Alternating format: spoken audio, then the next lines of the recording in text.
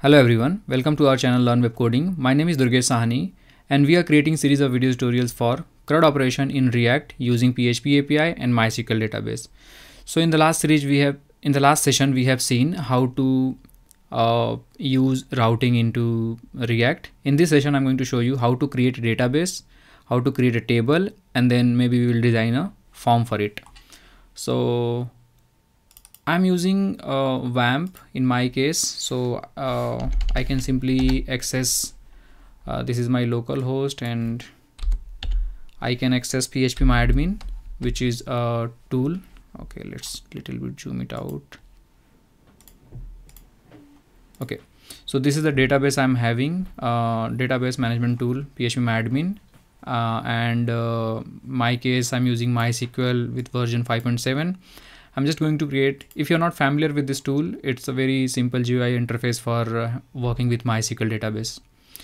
So I'm just going to create a database and I'm just going to name it React CRUD. Database got created here. Now inside it you can create a table. So I'm just going to create table users with 4 to 5 fields. First one be ID, integer, and you can specify a length or you can ignore it for now because we are going to use primary key. And just go, and also let's do one more thing here.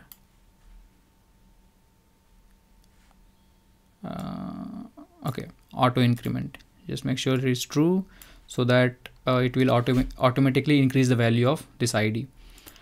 Then we will be needing a name.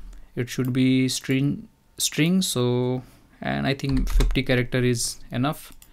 Then we will save email address, again varchar, and 60 is enough. And finally we will be needing mobile, and for this I think we can use a big integer, and we can use length 10, and finally created at, we can use here timestamp. I think we can have one more column. We can say updated at, and again use the same timestamp. Finally it is ready. Let's go ahead and say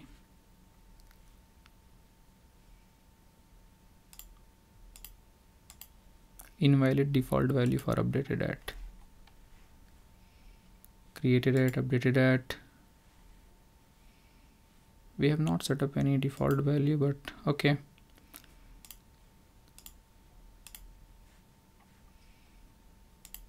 Save this. Now as you can see, we have created one table: ID, name, email, mobile number, created at, updated at, along with the data types and all you can see.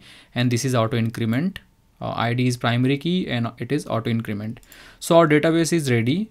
Now we have to design a form which should accept this data and send it to PHP, and PHP will be sending that data to this database. Now let's go ahead, and here I'm just going to create or show form, and which will be having following fields.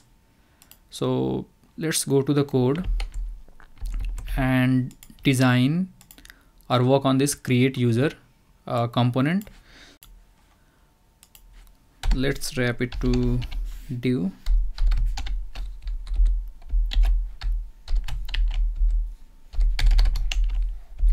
Okay, and here I'm just going to create a form, and inside it we have to create a label. Okay, this is name,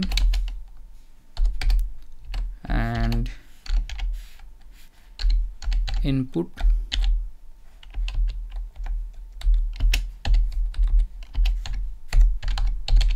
type text, name only. Let's copy this.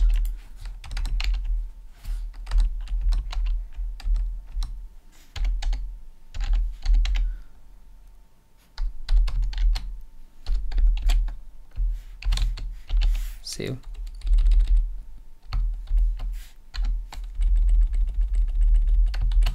Button. So here if you refresh, you got these values, but I think we can use BR maybe here.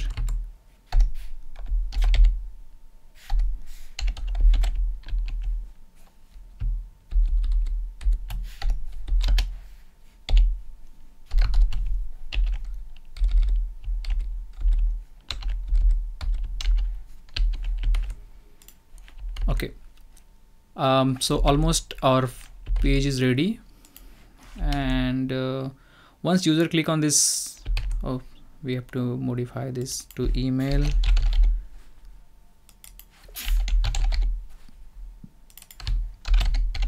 mobile, and mobile here also.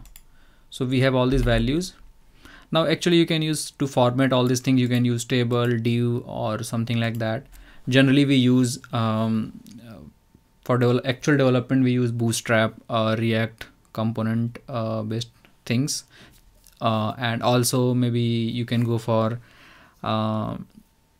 material UI like forms designing, but I'm just going to show you guys a very simple functionality how you can use it.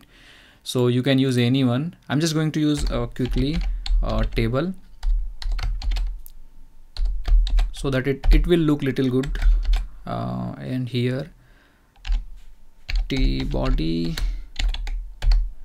and then TR, and then TH, and finally TD. And let's 4 times.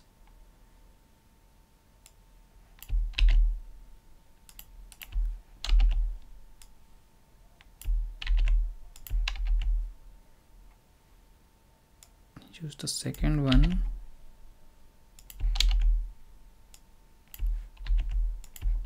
Paste it here. Third one.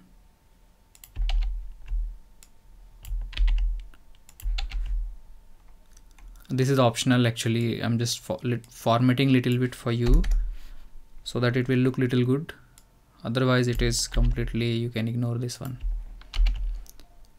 Okay, and just remove these things, save this page, and there you go. Here we have our, you can minimize it. Okay, and we can use align equal to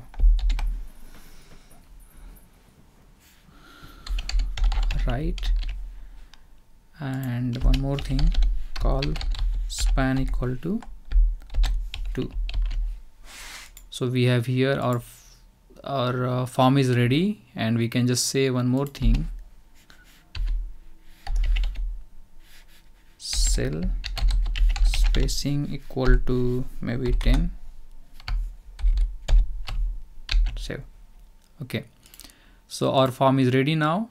Now what we have to do is we have to actually see, if you click on this form, as you can see the form is refreshing, so we have to manually handle its submit and prevent its default behavior. So you can use on submit equal to, and simply you can say handle submit, and let's create this function at the top somewhere, const function, and we will be having one parameter event, and use this event and say prevent default method. So it will be preventing its default behavior of form submission like this. See, now this is done. And one more thing, we have to actually maintain the state of this input box. So whenever the value of input box is getting changed, we have to maintain that. And to do that, we can use state webhook, sorry, not webhook, actually hooks in React. Here you have to specify what will be the default value of your input state. So I'm just going to use const, and it accept two things. First one is the name. So in my case, I'm just going to use inputs, and the second one is set inputs. Okay. Now what we can do, whenever any changes happen here, so you can use on change event, and you can specify handle change. So we have to define the same function again, this function also here somewhere. So I'm just going to say const handle change equal to again event, and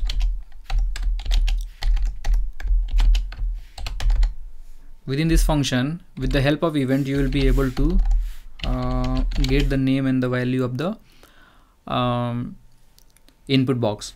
So here I'm just going to say name equal to event dot target dot name. So it will return the name, and similarly you can also get the value.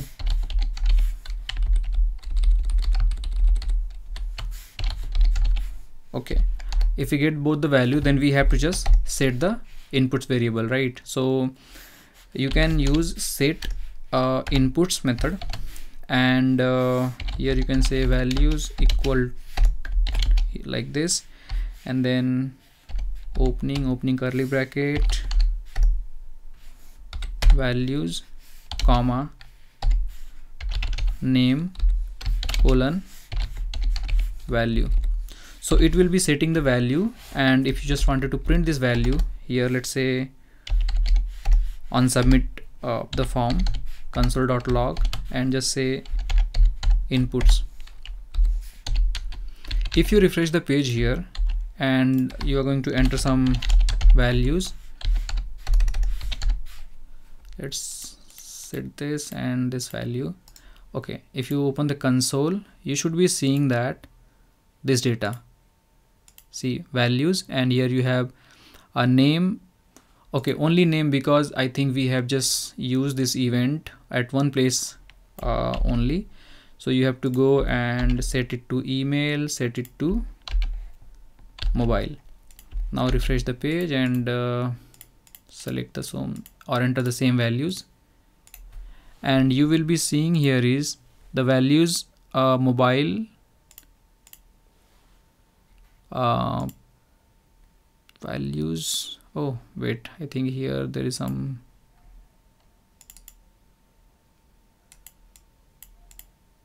Okay, and I just wanted to say 3 dots. So what it will do is it will create a single one only. Let's see here,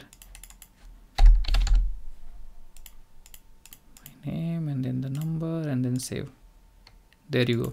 So you have as you can see, the JSON value is setting properly, like email, mobile and name. So now we got the values, we have handled the states. Now what we have to do is we have to call the APIs of PHP, and that should be taking care of saving the data to database and retrieving and all those things. So in the next session, I'll show you guys how to save this data into database.